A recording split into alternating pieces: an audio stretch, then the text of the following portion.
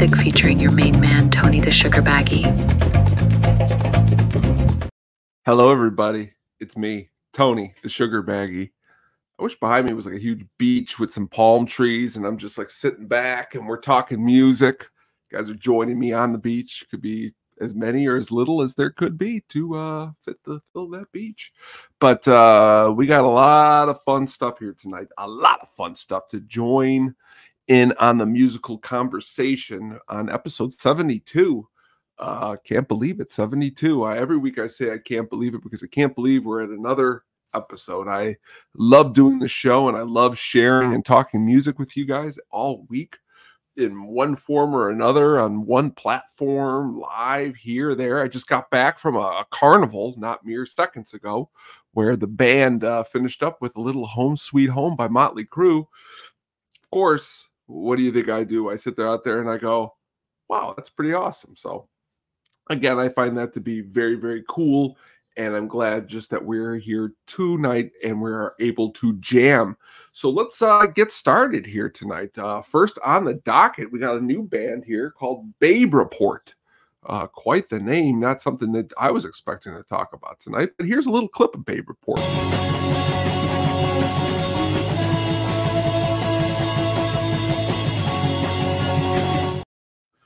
I know it's hard to get a lot out of that little clip right there, but if you go ahead and dig into their brand new album, Did You Get Better? The 4-piece out of Chicago, definitely you will see that you're going to be getting into a mixture of sounds and heaviness, and some of it I feel a little a lot of different bands, a lot of 90s inspired bands. There's I hear a little Sonic Youth. I hear a lot of other stuff too. Not that was just a band that you can maybe kind of say, okay, they're kind of like that, but really kind of cool how this Chicago scene has been pumping out some new bands lately that we've been talking about. Again, Did You Get Better is actually really awesome, and it was sent to me by a guest from a couple of shows ago. Michael, if you want to thank him for sharing this album, Babe Report, because and band altogether, because honestly, was not in the running to even know who these guys were. And me, one of my favorite animals ever are turtles, and the first track on the album is called Turtle of Reaper. So dig into these guys. Didn't have them on my bingo card. Throughout the album there might be a little some Jane's Addiction sounds, just a lot of different stuff, but what I liked was that did not see this coming, and I'm saying to myself, it's June, I need some new bands, and then all of a sudden, a band called Babe Report is dropped on my lap, and it's crazy because, again, this is another name that will fit in with the Grizzly Bears. That's a band name that you might not be familiar with. The Go-To-Beds, that's another classic name. The Dilly Dally. There's just a lot of names out there, but Babe Report is just one that's going to stick in my head and going to keep digging into this album. So I suggest you do too. Did You Get Better is the name of that album. So do me a favor and dig into that and let us know what you think. Also, if you are not familiar with one Ray LaMontagne, this gentleman's got a new album coming out, which, again, every time anyone's got a new album out, I like to put my ear, because even if it's one we're not really into, we're still going to give them a little bit of a listen. But that being said, his last album, Monovision, was really, really, really I thought it was a solid effort. And if you keep going back through some of his other work, you're not going to be disappointed with an artist that has, well, been putting out work since 1999. Okay, so when you're telling yourself here, okay, we're going to get a new album, and a new album it is in which we're going to get, which I'm pretty excited, because anytime an artist in which I enjoy, like Ray LaMontagne, comes out with Ray LaMontagne. I love saying his name. It's a real cool name that slides right off your tongue. A little bit of this and a little bit of that, and what's cool too is he's got some pretty good producers on some of his albums. He's had everybody from Dan Auerbach of the Black Keys, who we just talked about last week, being a little too big for their britches, playing arenas. Even My Morning Jacket's Jim James has gotten involved. The new album is going to be called Long Way Home. Going to be really interesting to hear that. Unfortunately, we got to wait all the way till August 16th. Okay, it wasn't something I was thinking. I was hoping it was going to come out a little bit sooner. But first track dropped yesterday, Step Into Your Power. Go out and check that out. It's going to give you these summer vibes that you're really going to say, oh, okay, I like summer vibes. I need to get out and get some of these summer vibes in. And speaking of summer vibes, you know, let's go out there and support some local clubs, okay? I always like to pick up a little bit of a flyer just to let me know who's coming into town. And Reggie's has got some really awesome shows starting this June 7th. We got Wookie Foot, okay? A lot of awesome stuff. June 8th at the Rock Club, there's going to be a Warped Tour 24, like a kind of a preview, okay? Of course, none of these bands will be there, but if you're a fan of Weezer and Green Day and Blink 182, they're going to have some local cover bands coming through there. Mindsight, June 14th, is going to be coming into town. August 10th, you know, right before that, Ray LaMontagne album, a little band called Fear with Lee Ving. Lee Ving, Mr. Clue was part of Fear. Lot of cool stuff here. Mr. Blotto, Sham 69, going to be there June 22nd. That Mr. Blotto is going to be, well, he's there every Tuesday. So, again, just something a little bit if you happen to be in the area of Reggie's, always putting on local shows and local awesomeness for people to happen to check out.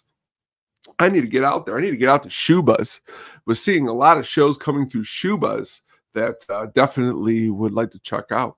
Hopefully I won't just stand in the back and keep repeating and going Shuba's, Shuba's, Shuba's. But definitely check that out because it's always smooth when we check out really cool things. So do that. And tonight we're going to get started a little bit by going through this track here by Edwyn Collins. If you're not familiar with the track, I always like to give you guys a little bit of a head start on what I'm going to be talking about. But here it is right here.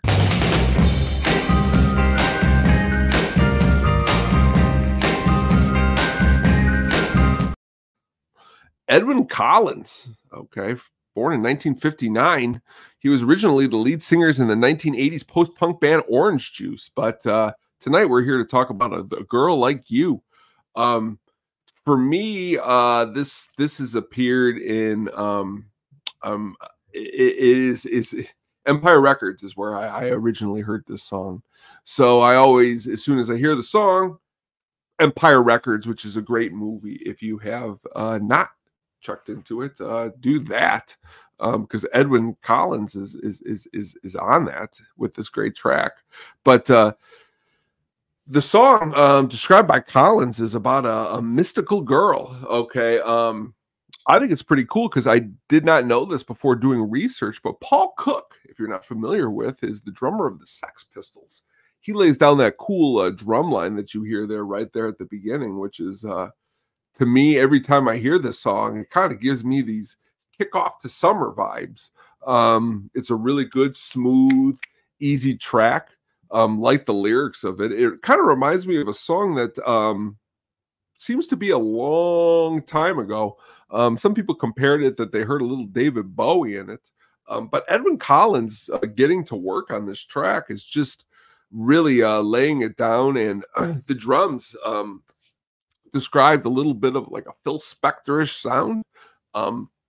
Song every time it comes on. This song is not a song that the hookup on music it never gets old to myself or anyone else that I've ever or associates themselves with the show.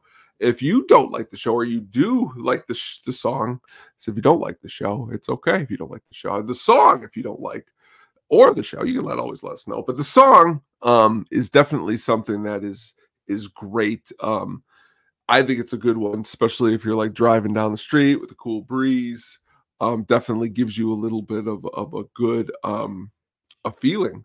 What I like too is that it doesn't get old. okay, for a song that came out. It's going to be in December. Honestly, 30 years ago. Can you believe that this song is 30 years old? I can't believe it. I can't believe Empire Records is 30 years old, because I remember watching it as an 11 and a 12-year-old right there all the time. But again, go back and be able to check out that album. It's pretty solid, and I don't really think you're going to be disappointed with that one in many ways, shape, or form. Next, what we're going to do is we're going to dig into a little bit of an artist who you may have heard on some albums, but you may not be too familiar with, and that's Adriane Belew. And we were going to dig into a little bit about what he's been a part of, it, and a little bit of this is in a little bit of that. But let's hear this from Mr. Adriane. The idea, and so in that music, it's free form, and you probably will never do the same thing twice. When it comes to soloing, I like to try to go in fresh. Describing right there how he likes to go in fresh to every solo. A lot of times he's a progressive jammer. You know, he doesn't like to do the same solos twice. It sounds really awesome. Excellent session musician, guest touring musician. Been part of King Crimson, which we'll get to in a second, but also getting a start with Frank Zappa and David Bowie and Talking Heads, and even playing with 9 Inch Nails. Just a really, really awesome piece of work. Okay. I like just the idea that this guy can be on, you know, he played on 79 Chic Your Booty from Frank Zappa. You know, what's hilarious is I've listened to this album quite a bit by Frank, and I never quite understood what that meant until right now, saying it out loud. Chic Your Booty, aka Shake Your Booty. But Flakes, Jones Crusher, City of Tiny Lights, some great working pretty greatly on that. He even appeared on the Baby Snake soundtrack with Frank Zappa. But you start to really go through playing on Lodger, DJ, which I've talked about on this show multiple times. Excellent guitar work. Talking Heads, all over Talking Heads. Remain in Light, all over Remain in Light. Go check out the name of this band is Talking Heads, a great live album. Really shows some of his guitar intricacies. What I think is honestly very impressive is his career with One King Crimson, which recently we talked about Discipline on this album, on this show. And we've stated that he's going back out on tour with some of those King Crimson ex-mates, you know, a little bit of Tony Levin, a little bit of, you know, was not in King Crimson, but he was in Tool, who was amazing, as Danny Carey will be playing drums. But going back and just what I like, and the reason I brought up Adriane Belew tonight is that I don't want any artist to ever sink under the zeitgeist of being able to listen to who they are. You know, I'm going on into a Cyndi Lauper album called True Colors. Was unfamiliar that Adriane played on that. Played on a cover, which you're saying to yourself, well, what song would he have played on there? A cover of What's Going On by Marvin Gaye, which I'm thinking in my head of this silly joke that someone posted online about Marvin Gaye not really knowing what's going on because of songs like What's Going On. You know, he's always asking questions in his songs. But Adriane Belew is always putting out answers in his work, and I definitely think that you go back and check it out. You know, he even contributed to Graceland by Paul Simon. Not something that you would expect, you know, playing on The Boy in the Bubble, playing on You Can Call Me Al. Did you know he played on that track? Not too many are familiar that he played on that, but he plays the guitar synthesizer on that, which is really, really, really, really, really, really, really, really cool to find that out as doing research for the show. But go back and check out some of his work. Definitely awesome. Definitely really cool. Also definitely really awesome, and I'm sure I don't know if you listen to him too much, is the Beta Band.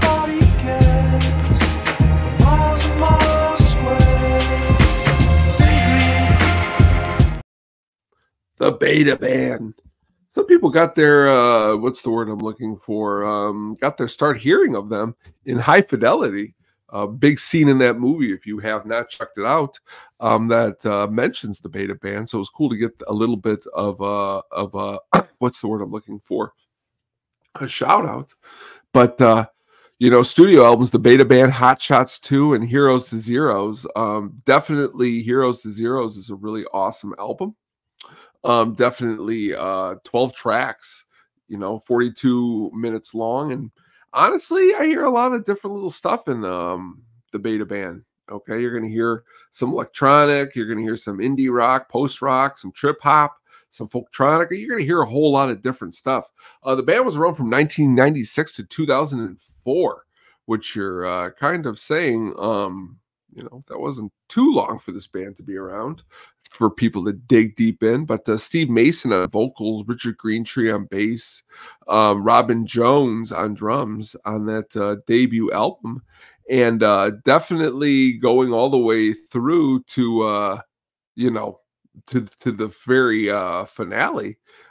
Definitely you're going to want to keep going through their work, because even though it was that short time together, being available. And check out this other movie, which we're going to go into some other times, called It's All Gone, Pete Tong, because they're also involved in that movie, and that's a really, really awesome movie. And the band had lots of praise, though. Okay, if you're into Radiohead, the band Radiohead praised these guys. The 3 EPs is kind of where I got my introduction to them.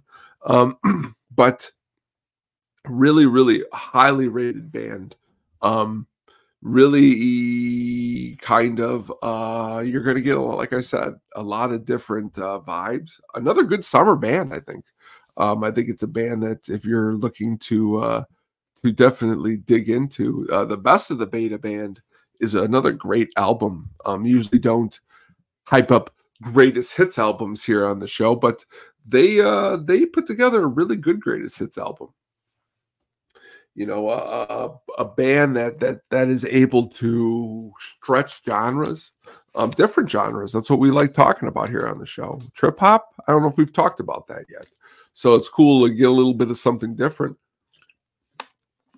which we all like to do and we all like to dig into. But that Best of the Beta Band, Dry the Rain, it's kind of was my introduction. But as you keep going deeper and deeper, 8 Squares, 10 Gone, 13 Easy, just a really, really great album. And I like how it was 3. I had a friend in school. What it is it's like just the way it was explained to me, just the way the band, how they were kind of a little bit like Tool in their own way, where they're hiding in the background. They're not really big and wanting to you know, get what's the word I'm looking for, big and famous. But the Beta Band is definitely a band that I would say go and check out. Give you a lot of options there. You know, you can jump right into that best of, or you can go into some of their studio albums like Heroes to Zeros or Hot Shots 2. Great movie. Also a name of a great album by Beta Band. So check that out. You know, now we go on to a little bit more Chicago roots here. We go on a little bit of Urge Overkill. And Eddie Rosa from Urge Overkill. Guys, good to have you here. Blackie's here in spirit, too. I know he's not with us right now, but I can feel Blackie in the atmosphere here. There's no question about it. It's good to have you. Thanks. Formed in Chicago in 1986. Wow. And they broke up originally in 97, but got back together in 2004.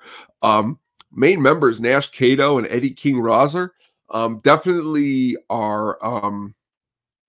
they are the real deal.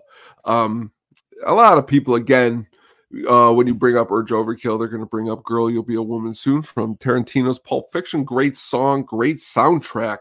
But honestly, you're going to have to dig a little bit more into that. Current members, Nate Arling and Adam Arling, are really awesome in what they bring into the band. But, you know, you could go back to the Supersonic Storybook from 1991 and Emmeline.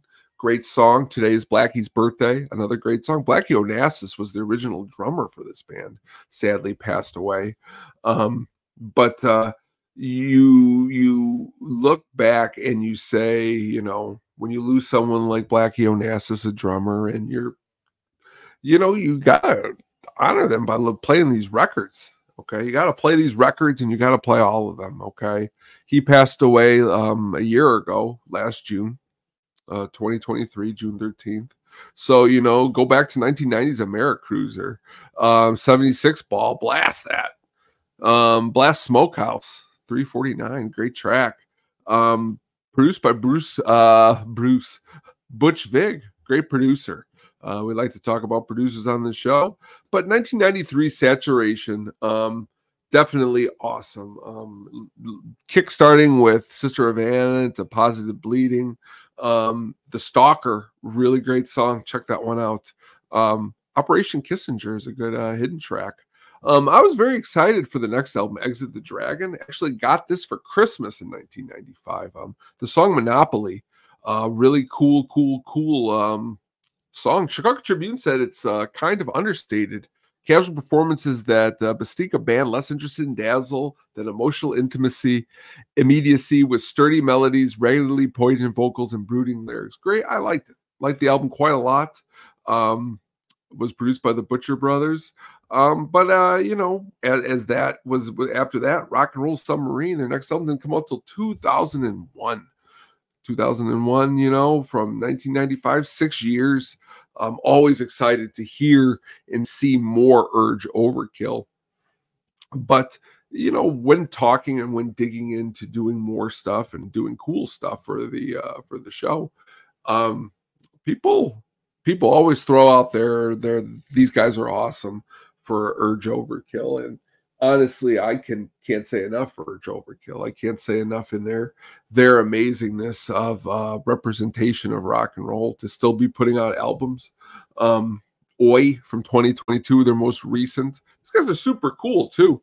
Some of the only people when I first started out that would actually comment back if you said something positive about the band, which honestly, any band who's able to reach out and say, hey, thank you for supporting us, I gotta say they're a pretty cool band.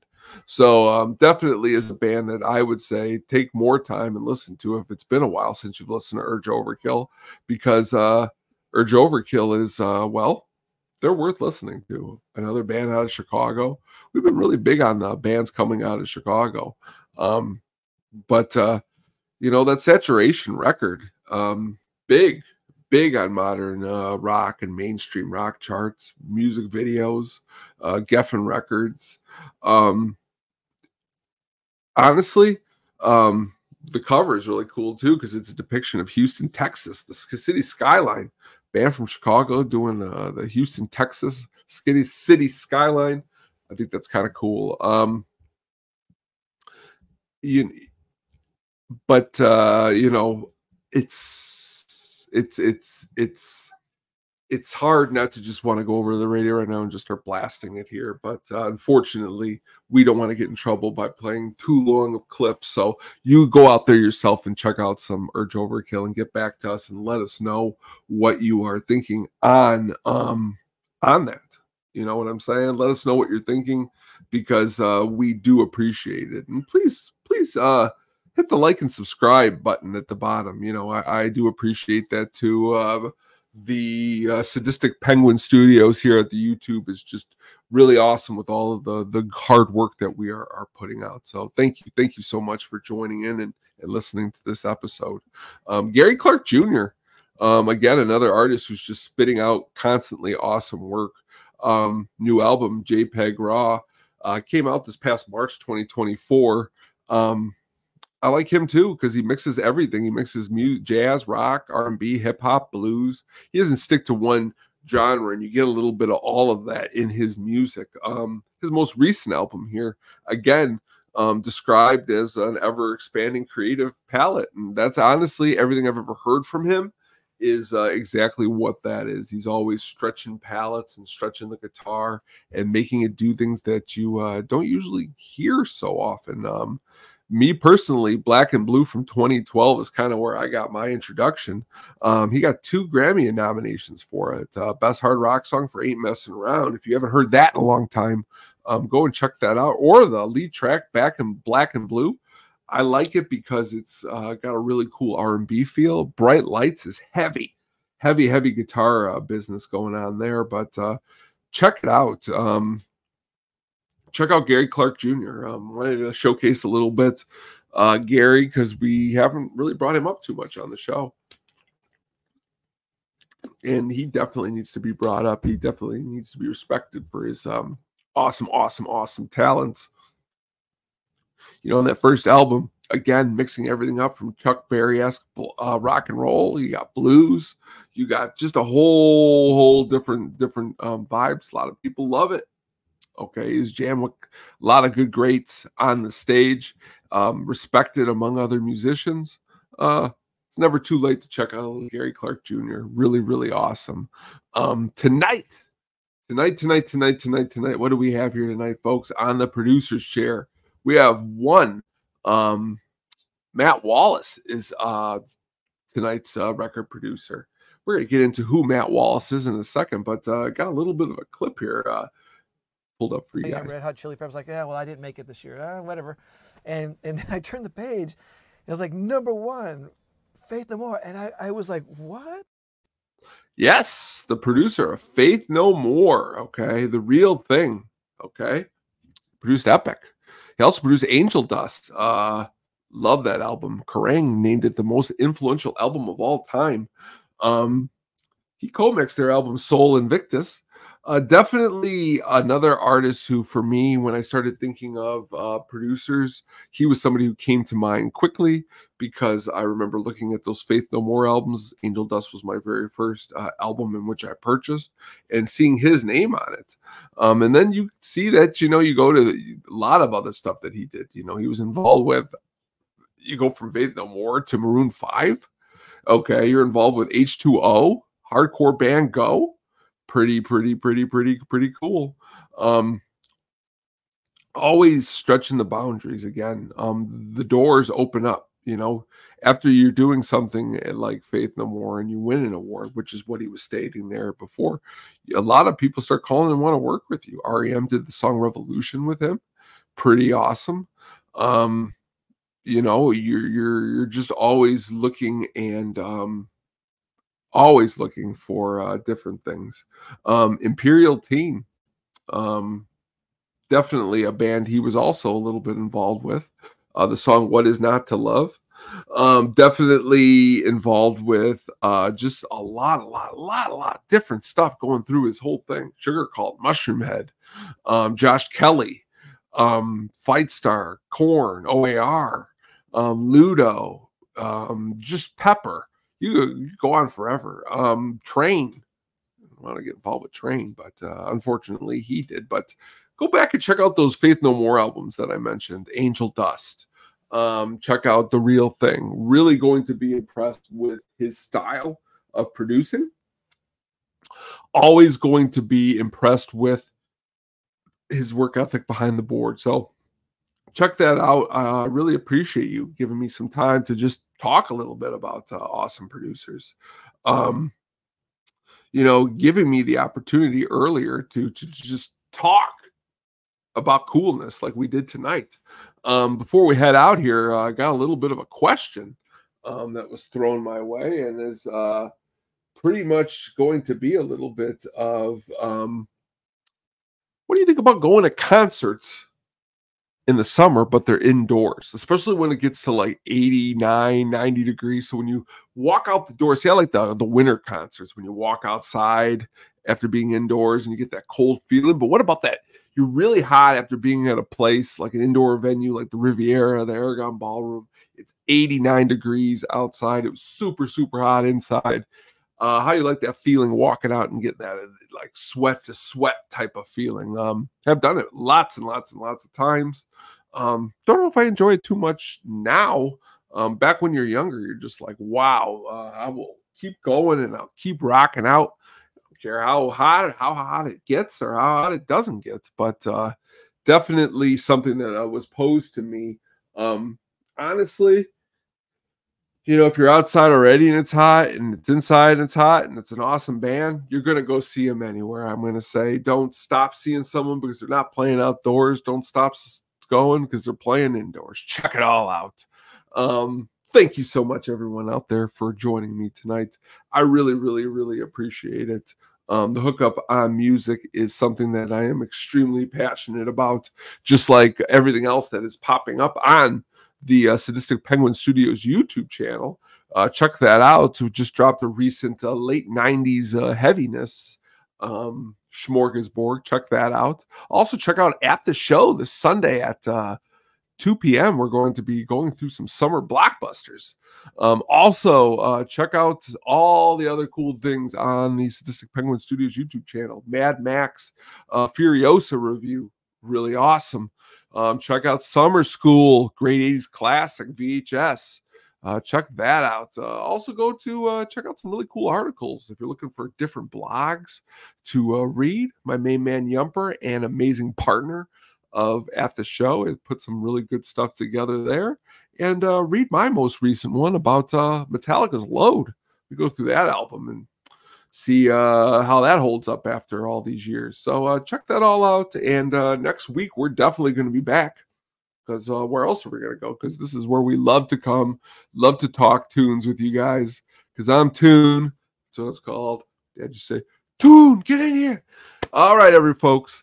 Thank you for being here. Thank you for joining me. It was episode 72, which was a blast. And go and check out some of those bands I mentioned. Check out the Babe Report. Check out that Edwin Collins, Girl Like You. Check out Beta Band, Urge Overkill, Gary Clark Jr., so many Adriane, Belew, Matt Wallace produced stuff, all the great stuff that we talked about tonight. Thank you so much for joining me, and we will definitely see you again soon.